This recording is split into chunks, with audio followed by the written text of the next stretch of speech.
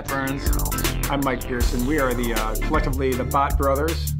We're hoping that we can talk about education and AI in education and all things teacher related, because that's what we do. Sounds good to me. Great. Let's hit it. Well, so one thing we were talking about is, how is it this whole AI thing kind of got on our radar? Because obviously it's been around for a while, right? Like that there's been AI through Google searches to kind of auto-populate responses, or you think about your cell phone, you use the screen, you kind of open up your Apple iPhone, right? Even your Netflix algorithm, right? All the searching stuff, kind of Amazon stuff, self-driving cars with the Teslas and all that. Right. So it's not new, but when ChatGPT broke, right, everything changed, at least in our world, right? Right. Well, that's just it. It's like now everything's AI, right? Even though there was it, but now I think because it's impacting so many people. ChatGPT is the program. GPT-4 now is the one we're talking about. It's out there everywhere and so immediate that it's not like, maybe when I go buy a car, I'll think about something that can self-drive. But every day I'm answering, emails and working with students with writing, so it's directly impactful, I guess.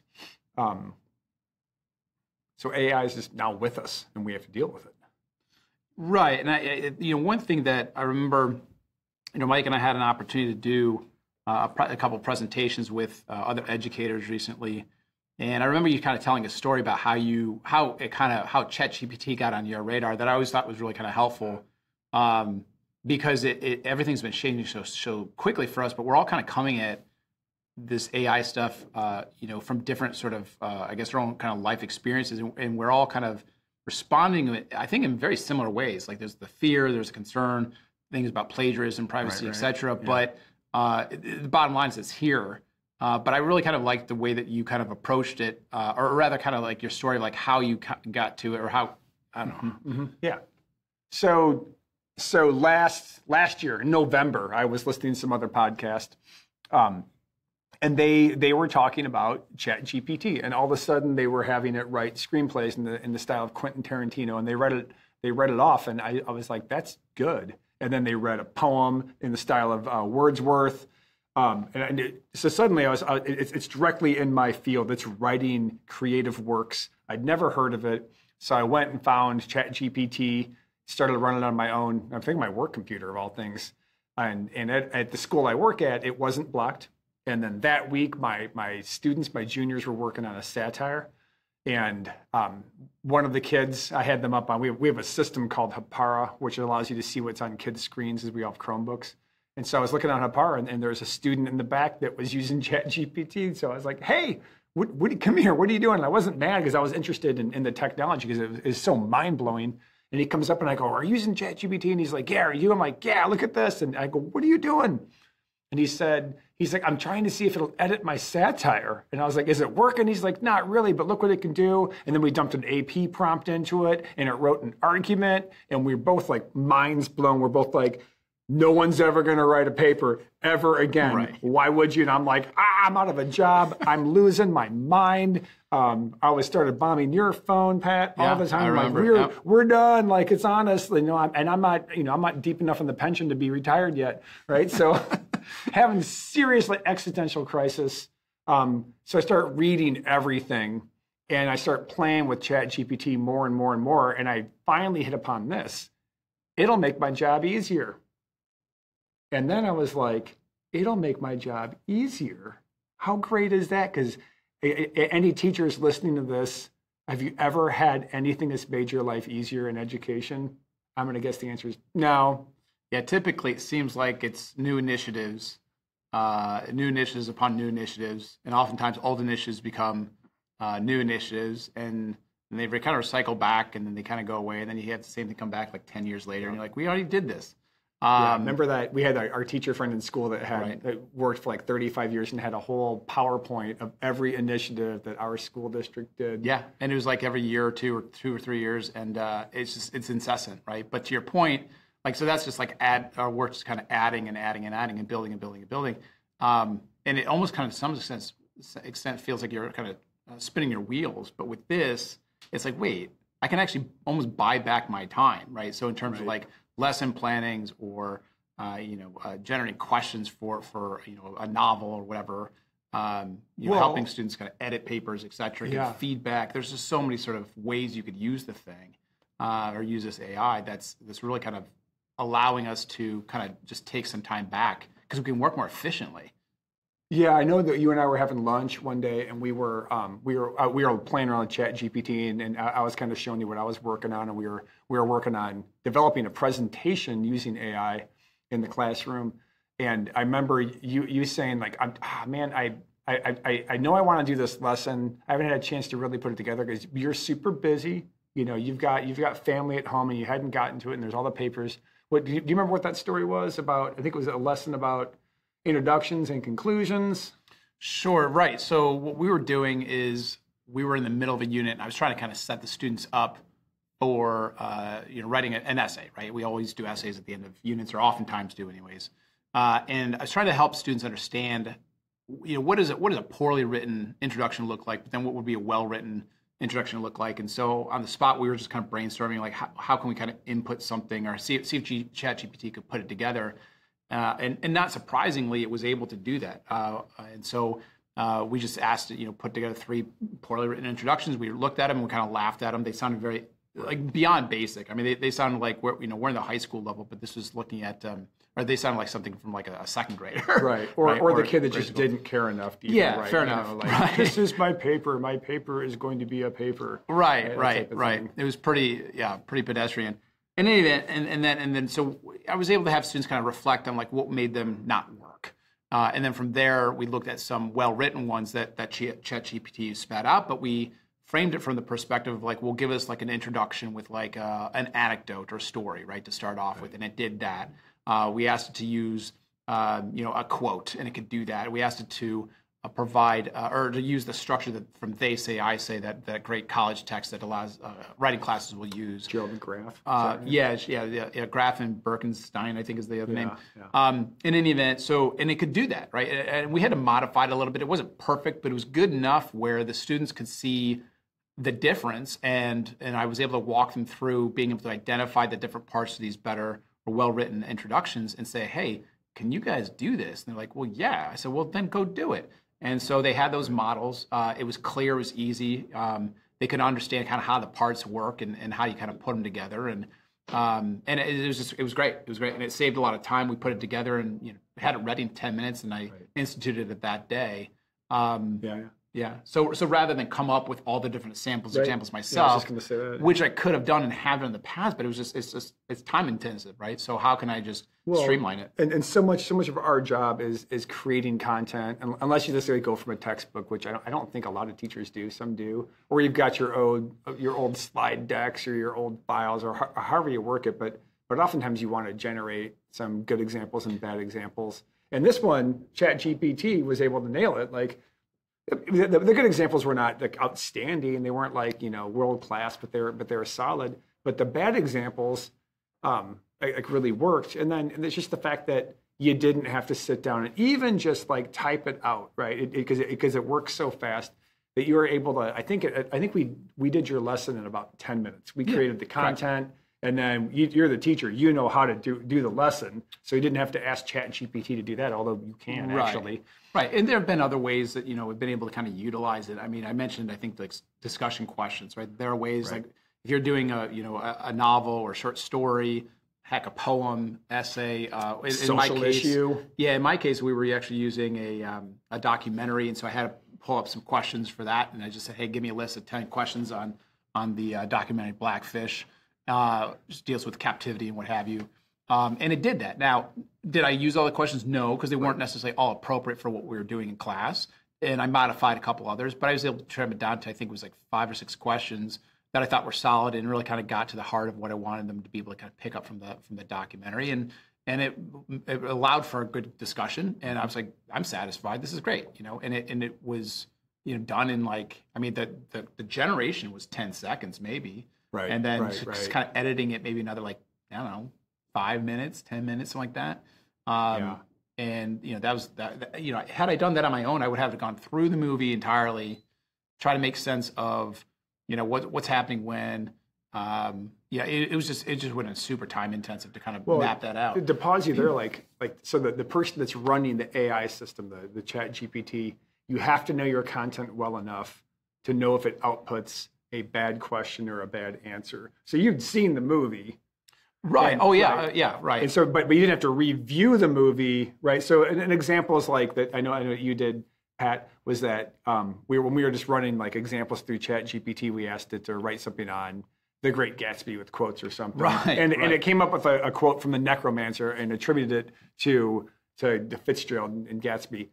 So we knew that was wrong. So like the weird thing is like ChatGPT will create stuff for you, discussion questions, and whatnot, but you have to actually know the content to know if it's correct. It's almost like we've been talking about ChatGPT as an assistant. It's like your own like kind of like teaching assistant in your classroom that you can have create stuff, and just like a real person, like that assistant might run off to the copier and make up like go get a bunch of samples for you or whatever, and they bring them back. You still have to look at it and then say, "Ooh, that one didn't work. Like this is not a good example, or that's wrong, or whatever." So you're still vetting, but the time to create the stuff, and that's what ChatGPT does really well, and we'll get into this on probably a different podcast, but it's because it's called a large language model, and it's called generative AI, and what generative AI means is that it generates content, it generates words, it generates ideas, it puts stuff together, so it's generating all these things. So it's just an assistant that creates things for you. You still have to look at it. Right? You still have to, if it was a assistant chef, you'd have to taste the food before you gave it to a customer, like as an analogy. Yeah, and I think there are a lot of great analogies out there. I mean, you mentioned actually a couple already, and I think I think the one that I kind of like is more metaphorical in the sense of like, it's like, imagine like the internet's kind of the big mother of all this recent tech that we have, right? Right. And social media is kind of the first big baby it dropped on us in a way, and it was never a question of like, are we going to have it or keep it or not. It was like always like, no, we want this, but what do we do with it now? And obviously there are going to be issues, just like you might have with any child, right? But that doesn't mean you throw the baby out with the bathwater, but you have to figure out how do you nurture it and grow it and let it kind of develop in its own way. Oh yeah, because your AI child could be good or bad, or exactly, or funny, or right, or like with ChatGPT, it's going to sometimes just give you false information, and so what kid doesn't lie to you sometimes, right? What student doesn't sometimes, try to pull the wool over your eyes? It just happened to me the other day, and I was like, this is so obviously wrong. They're lying to me, but but it's one of those things where it's like, okay, it's going to happen, but or that mistakes are going to come, but that's okay. It doesn't mean that you get rid of the whole thing. Right. You just have to like double check it, make sure obviously that we're using it, I think responsibly, that students are using it responsibly, and I think that in the aggregate, in the whole, it's a huge win for everybody. Because the applications are so far reaching. And I think that's one thing that we really are excited about getting into, with a podcast like this, which is like, well, what are the myriad ways, right, that we can see it being usable? Obviously, there are going to be some pitfalls to it, but nothing's perfect. And we're not going to hold it up to a purity test, and we wouldn't do that for anybody. I mean, we're kind of morons sometimes, and yet, we're smart too, right? Right. So we're just trying to kind of wade through this like everybody else, and like all of you, try to make sense of like what's going to work, what isn't, but rather than kind of put up walls, which is so easy to do. I think Mike talked, you mentioned like you did that. I certainly did that.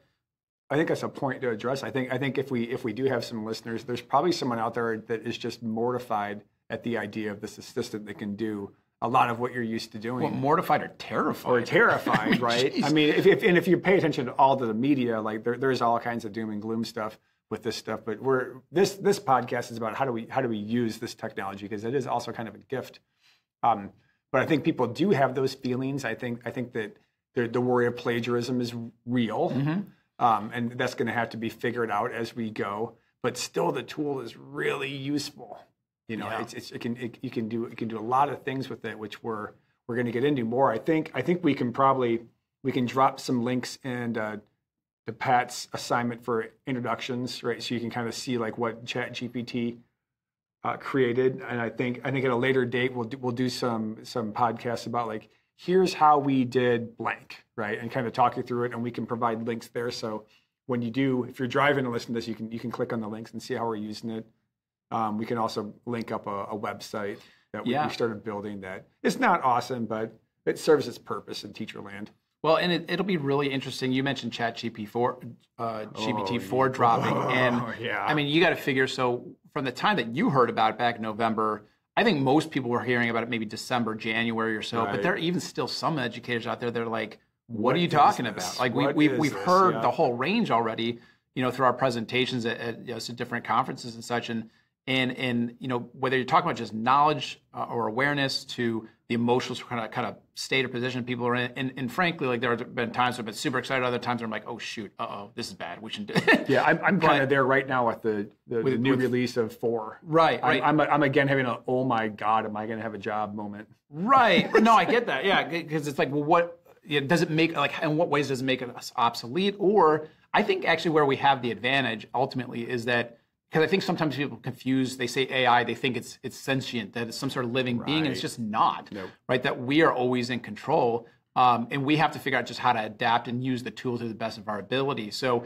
and we're nowhere near, I mean, you can talk to any of the experts out there, we're nowhere near AI being a sentient thing. Right. And so it feels like it is. It tricks you into thinking it is, and I'm probably going to do a quick podcast on this too. But the way it creates its text is it's just all probability. It's not actually thinking. And the weird part about all this AI stuff, and even the fact that I'm like, it's an assistant, like treat it like an assistant, is that it's not human. It has no human attributes, but we refer to it almost as it is. And there's even like ethical people talk about ethics about like should we be creating, like the humans should be creating something that's supposed to be like us? Like, why do we want it to sound like us and act like us? What are your thoughts on the anthropomorphication of technology? Well, I think one of the things that kind of comes to my mind, and kind of coming back to this idea of sentience, at the end of the day, I mean, there's that idea that people like to say that the brain is like a computer, but it's not, right? That it's a useful metaphor to a point, right? But as I know we've had this conversation in the past, that metaphors break at a certain point. Robert Frost. And so this idea that your brain is actually a computer is flawed. It's an organic organ. It is not something that is built off of binary code. Right, it's not the aggregation of a bunch of other data points. Yeah. It's its own sort of thing, and it's a living thing, and that is a distinct difference, and it's this most significant difference, And so, I think that's also where, when say educators get really freaked out about, oh my gosh, are the computers or the AI, the robots going to take over? It's like, no, they never will, because at the end of the day, we want that personal connection. There's something fundamentally different between us having a conversation right now and us having a conversation with some sort of AI program, right? And it can be very sophisticated, and it can seem pretty darn accurate. And I think as the technology evolves, it's going to be that much more convincing. But even still, we like to be around people. We like to be in 3D. We like to be able to see the body language and to kind of hear things. I think not filtered through some sort of computer system. It's you think about like the pandemic, and we were on Zoom for so long, and we hated it, right? Educators wanted to just be in the classroom. Students, generally speaking, wanted to be in the classroom. Yeah, sure, of course. There were students that kind of prefer being online because they were more shy or more introverted or whatever. Yeah, okay, you're going to have some level of that. That's fine. But the vast majority are like, I just want human contact, right? That there are certain things that technology just can't do. And part of it is just simply being human. And part of being human is that organic sort of nature that we can, that we give. So in sum, like the question we open with is, what is artificial intelligence? It's artificial. It's not human intelligence, but we act like it is because we want it to be for some reason. We want it to be a character, but it's artificial. So artificial intelligence is a great tool for you to use in your classroom to find information. It's going to be changing world changing like any other invention has been in the past. But in short, AI is artificial. Well, and on that point, Mike, I think when I think about the artificiality of it, I guess what I'm trying to think. I'm thinking about how it is. End right there. I know. You can still do that. Pause, I think. So you could do that. I know. Shoot. I was. That's fine. What was going through my mind is that I'm not trying to overreach here. I think I'm just getting tired. Probably. But no, what I was going to say is that at the end of the day, I think that the technology is so exciting for us because it's another way to not only create, but also to interact and to connect, right? And yes, we're connecting with like, a computer system, but ultimately that connection is only valuable if we can then share it with somebody else, right? That who cares if you can make a lesson plan if you can't share it with a student, right? Who cares if you can write a story if you can't then give that to somebody who can read it and maybe have a reaction to it. And so that communication is essential to who we are. That's what we're such a social species, right? That we don't ever want to get rid of that. So I think that the AI is there as a tool to help us with that connection, but it never replaces it, right? In other words, it's not the connection itself, it's the tool to help make the connection work. Great. So AI is a connector and it's artificial. It's an artificial connector. But it ain't the real deal, man. All right. We will see you next week next time we do a podcast, whenever that might be. Thanks for listening. Thank you. Bye-bye.